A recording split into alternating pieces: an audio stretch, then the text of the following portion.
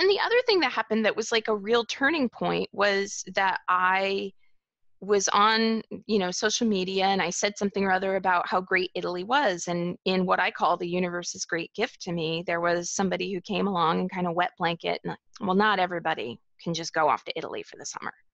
And it was such a great gift because the person who said it was somebody who I knew made twice as much money as me, lived in a less expensive place than the San Francisco Bay Area, and was in a dual income household because I was just had my own income, but they had a partner as well. Plus, they had paid vacation. I didn't have paid vacation. And something clicked. And that's why I call it a gift. This wet blanket, well, not everybody can, because she could have, totally. And been paid for 3 weeks vacation to go to Italy, and made a lot more money. And it was like, oh, okay. I was willing to go without the lattes for 6 months. I was willing to not buy new clothes. I was willing to not have cable TV. I was willing to not, have, rent movies I was willing to not go out to dinners in the United States randomly in order to be able to afford what felt like at the time the trip of a lifetime. And it could have been a great risk, and it could have been, maybe I'd gone and maybe I would have hated it, been the first person in the world to hate going to Italy and eating gelato. But it didn't happen that way, but it could have. And I was afraid to do it, but I was willing to lean into the discomfort of that. And that was when I actually made the connection, like, oh, this is what courage actually is. This is it right here. This is what it looks like, Wow. Amazing. And the courage to do the hard work. And like you say, and it's also really courageous to say, I'm not going to do this and that. And, and we should also just take a moment to acknowledge how amazing Positano is. And that the fact that you didn't mention the limoncello there, but that's okay. Well, that's for another podcast. Yeah. Well, Florence actually has my heart. That's really the area. Rome is a little too chaotic for me. The coast is beautiful, but really expensive and super touristy. But Florence, I really just loved it. Loved Florence. Yeah.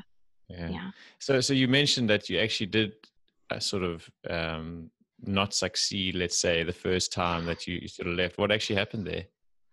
I saved up some money, and I did this trip, and I was like, I need to work for myself. This is the time. And I felt really buoyed by my courage, so saved up some more money and took a leave of absence from my job, intending for it to be a permanent leave of absence.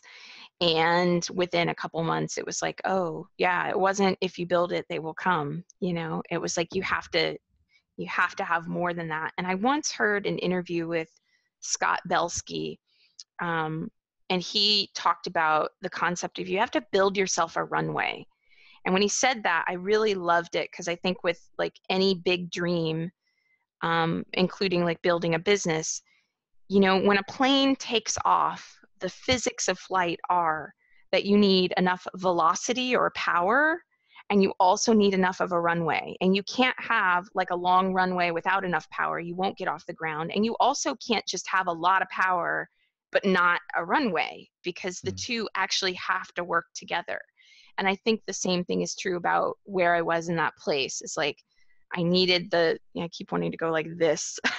I needed the length of the runway is time, and the velocity is the effort you're putting in the direction of your dream. And you've got to have that effort, and you've got to put it over time.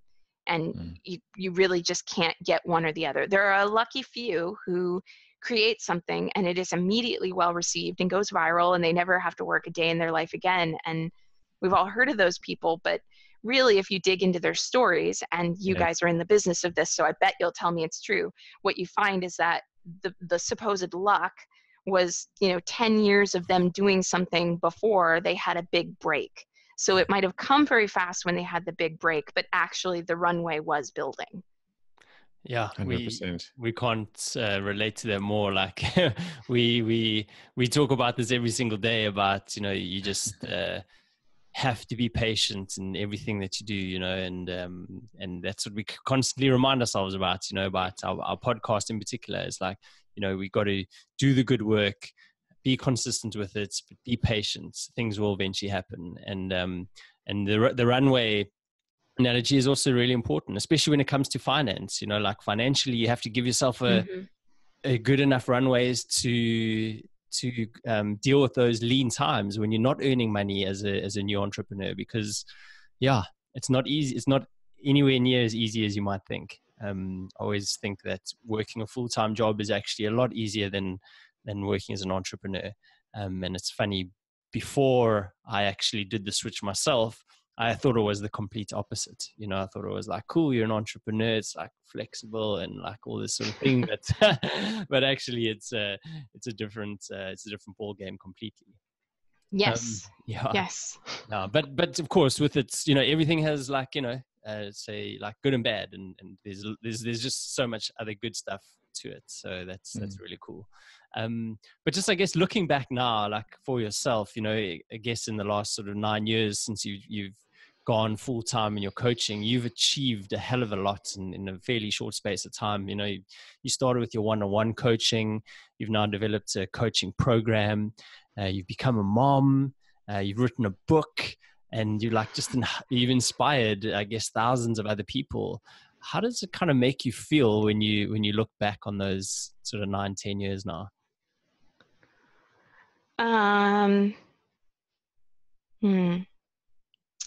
Well, it still feels funny to hear someone say you've done or succeeded or so much. You know, I don't sit around feeling like, I've done so much. It doesn't, you know, it doesn't mean I'm not proud of the things I've done, but it just doesn't feel that way.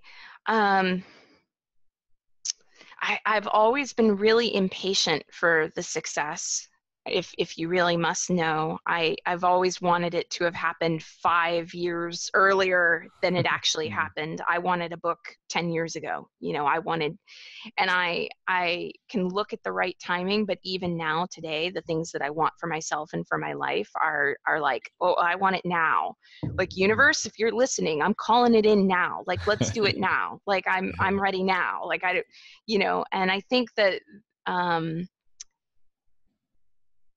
I think when I look at the trajectory of it all, I guess where I go is, if I could tell myself anything, that some of that wanting it to happen right away is like, because maybe I was afraid that it wouldn't happen. So I wanted the proof to show up as quickly as possible that it was viable.